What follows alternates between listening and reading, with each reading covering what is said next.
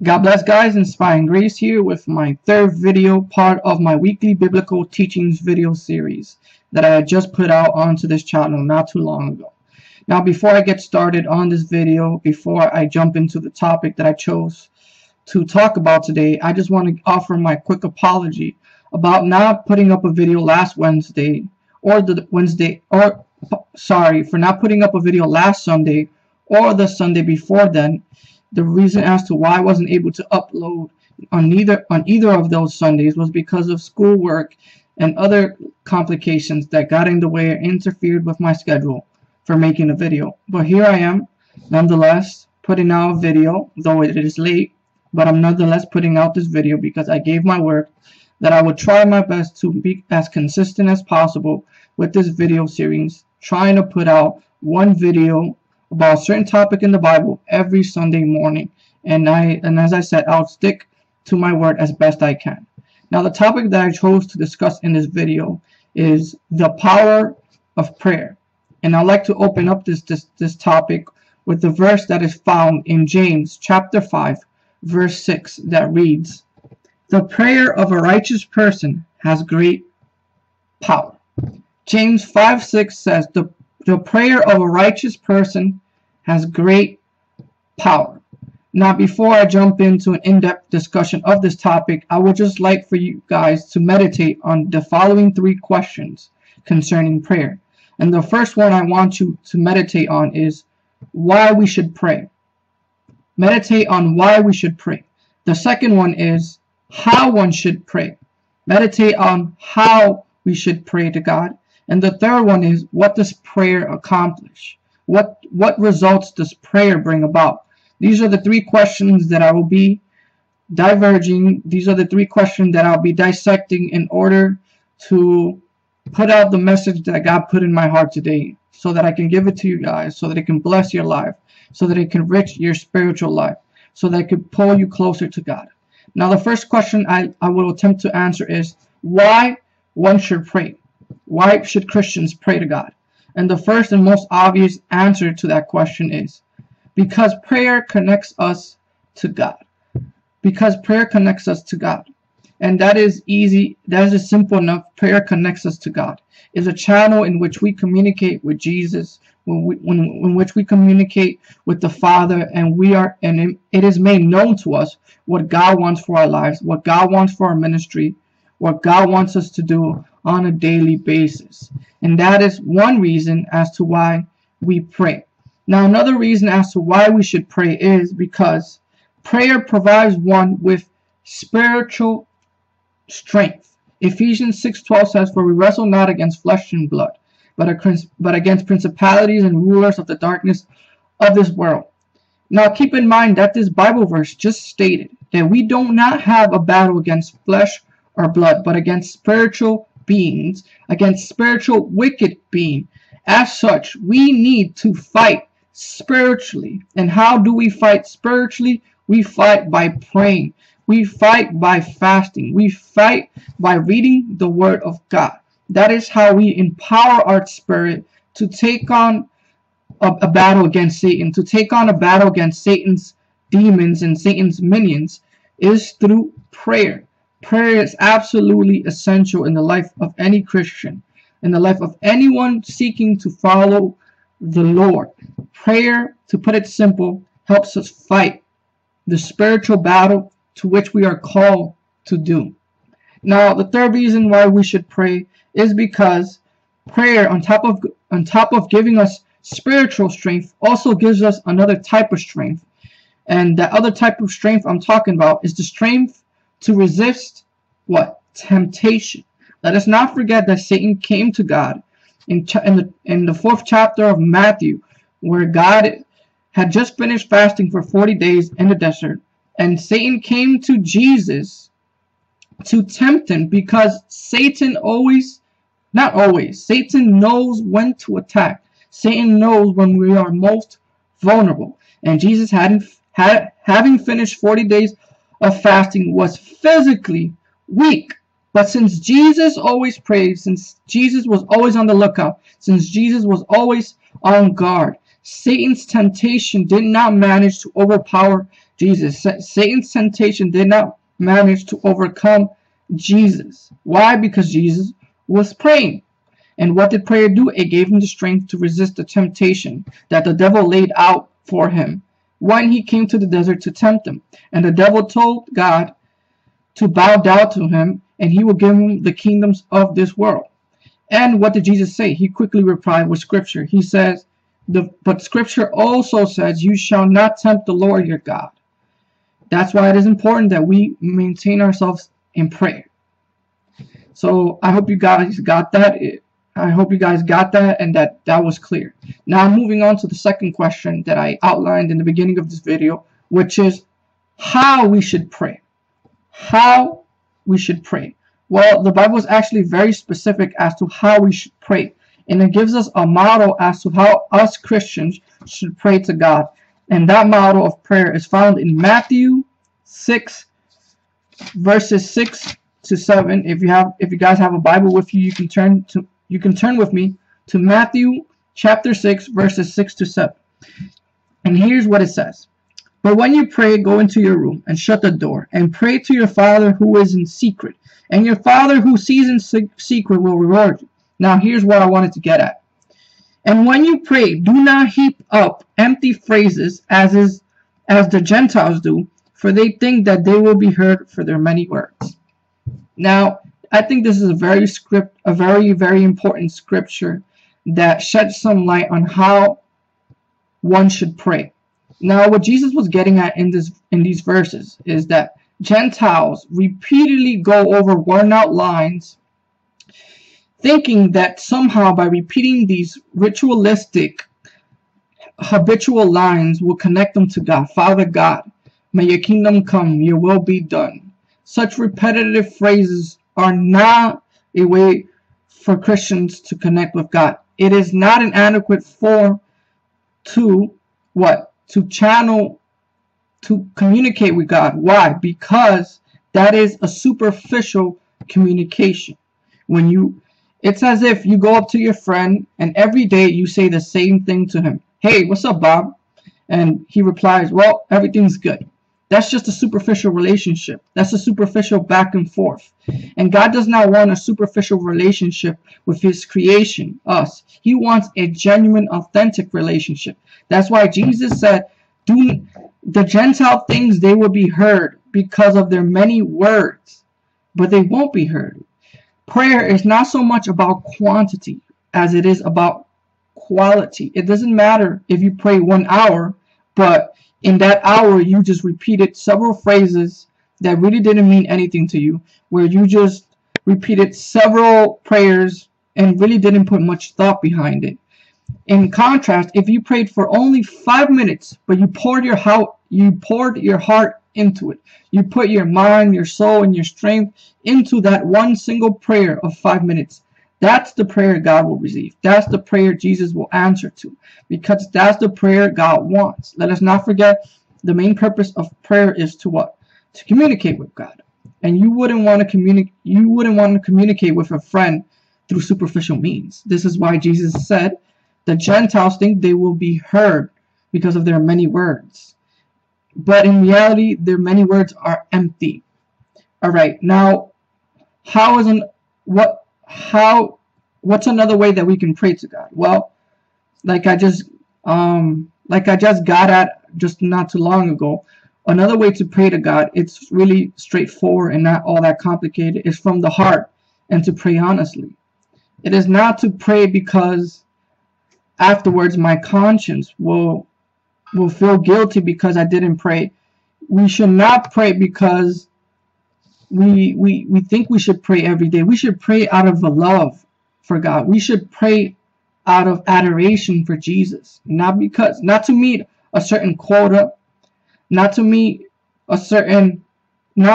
quench a certain guilt in your head. No, out of love for God. Now, how is another way that we should pray? Well, we should pray with fervor and consistency. We should pray with passion and consistency. We should not put under the rug. We should not put to a corner those prayers that we most hold precious to our hearts, Let's say, for example, you are asking for a wife. It's just a random example. Let's say you're asking for a wife. Do not just pray 1 week about it. And if you don't see any answer, don't cease to pray. Keep praying week after week, month after month, year after year. Pray with passion and pray with consistency, because those are the prayers that reach God's thrones. Those are the prayers that shake hell. Those are the prayers that Satan most fear. Why? Because those prayers are founded in faith. While you may not currently see the answers to your prayers, the fact that you're still praying, the fact that you're still asking God for it, demonstrates that you still have faith for that particular thing that you're praying for.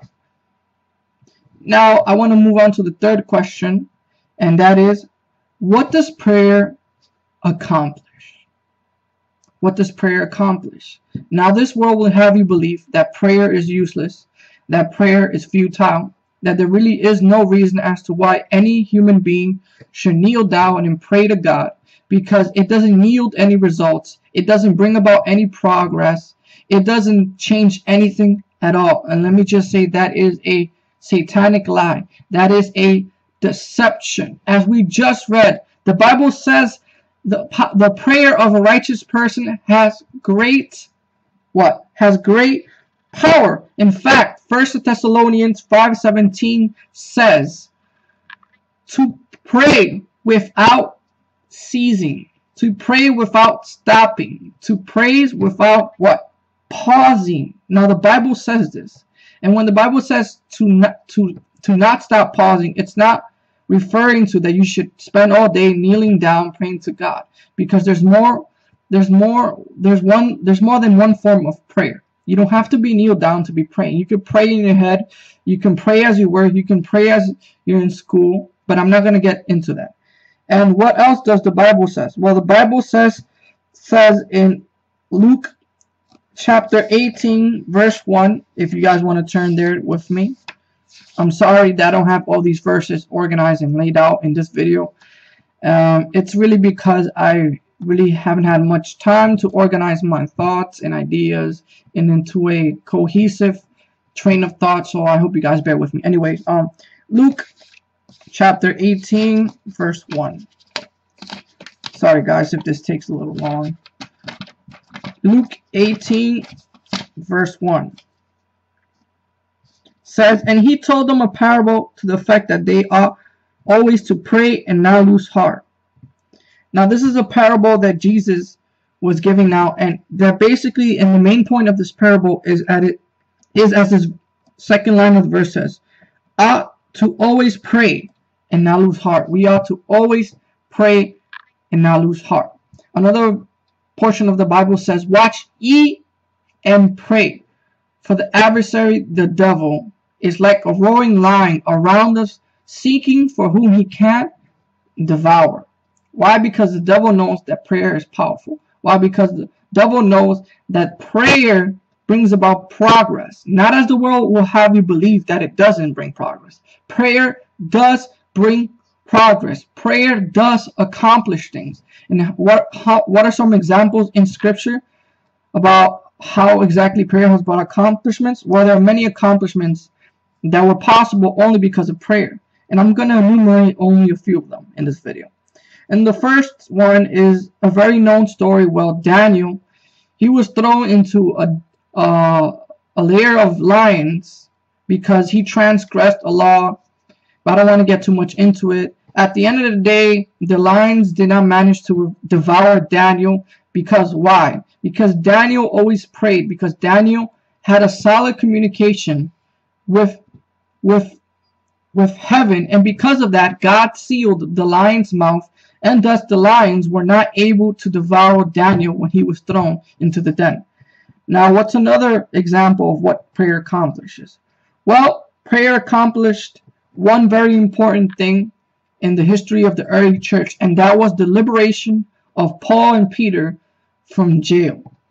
Now, I don't want to get too much into the background or even into the reason as to why Paul and Peter as to why Paul and Peter landed into jail, but to simplify it, and so you guys won't be at a loss here, so you guys can understand me just a little bit. Peter and Paul were basically thrown into jail because they were preaching the gospel. It's as simple as that. They were preaching the gospel. And once they were jailed, they were scheduled to be executed sometime in the future.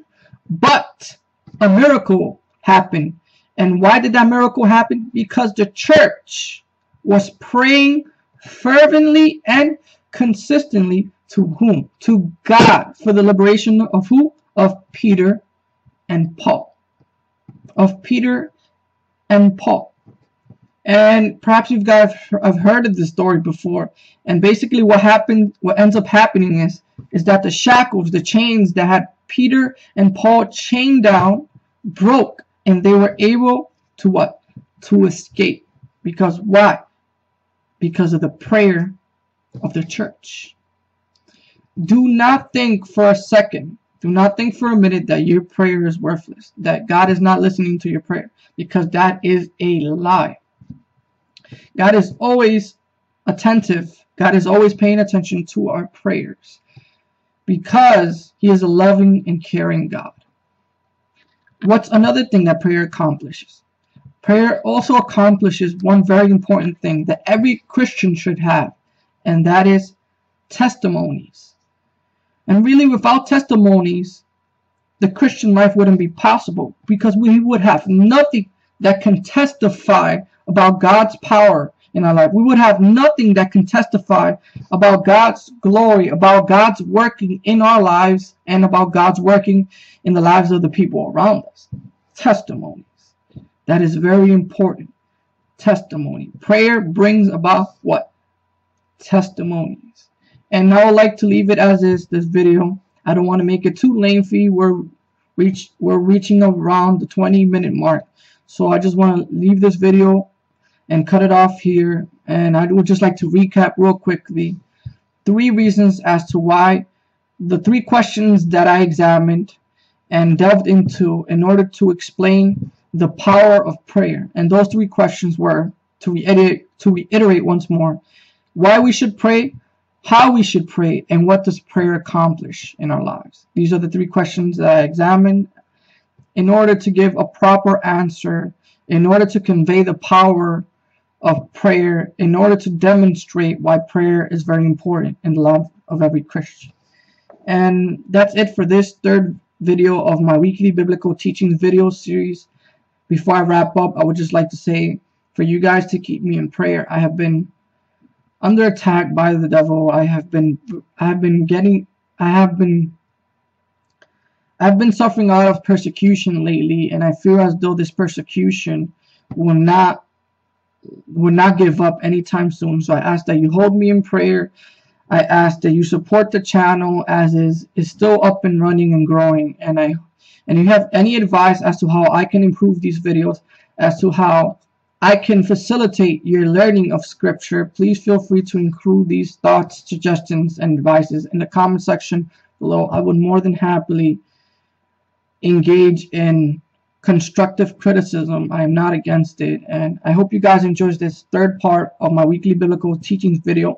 Part 4 will be up next Sunday morning, unless there are some kind of complications. And as always, I would like to thank all of you guys for watching and for your continued support. Please like, comment, and subscribe, and tune in for more videos in the future. And as always, I would like to thank all of you guys for watching. You guys are awesome, and God bless.